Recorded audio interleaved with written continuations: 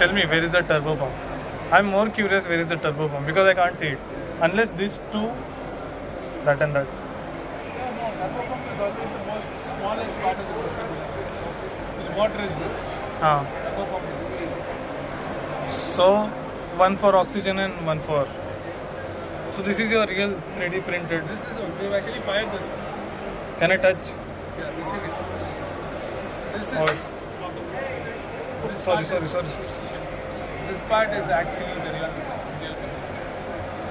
Okay. So the different parts that go in here are what are displayed here, right? So you have the igniters, the injector elements.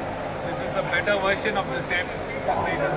So all of this is comfortably packed into this one thing. Okay, I was curious, why second stage development first? Smaller. Okay. So but isn't like the same engine up there, down there? It's No? a smaller engine. It's 1/3 lesser thrust. Okay. The first stage has 7 engines, each of them 25 kilonewtons. Second stage has 9.5.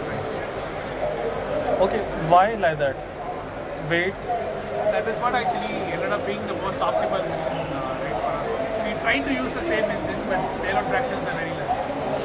Okay, and that? When did that happen?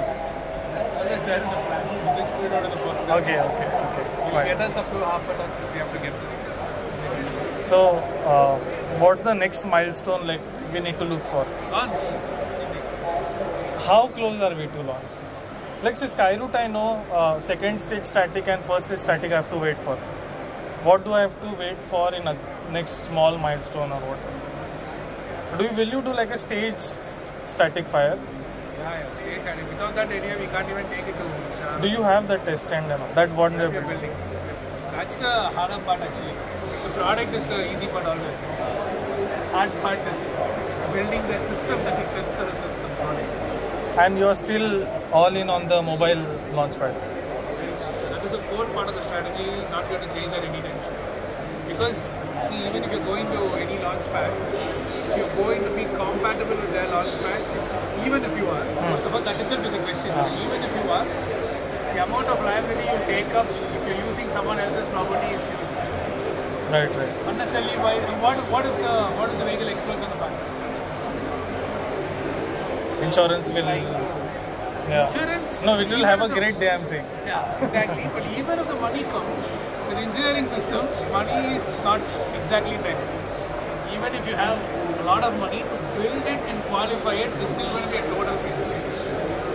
And one last question. Those things on the side, are they placed for batteries? Those at the base, that silver thing? No, those are protrusion covers. But why? Because the form factor, we had to fit that in for allowing for that. So only for mounting on the launch pad? Not mounting on the launch pad. These are engine covers basically. The engine itself comes The engine, when it gimbals, actually needs an interference. Okay. So for the gimbal-able engines, you will see the engine cover slightly protrude. Okay. Instead of changing the diameter of the entire vehicle. Because if you change the diameter too much, I'll tell you what is the problem.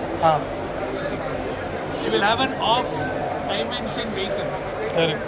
Then you can't take it on 90% of the roads. Correct. So that we can't have. So the road is fixed. So you have to fit within the road. So in that sense, your vehicle diameter is fixed. Here and there something. Correct. Even like Skyroot and all, their 4th stage engines were outside first. Yes. But I think now they moved them inside. Okay, fine. Thanks.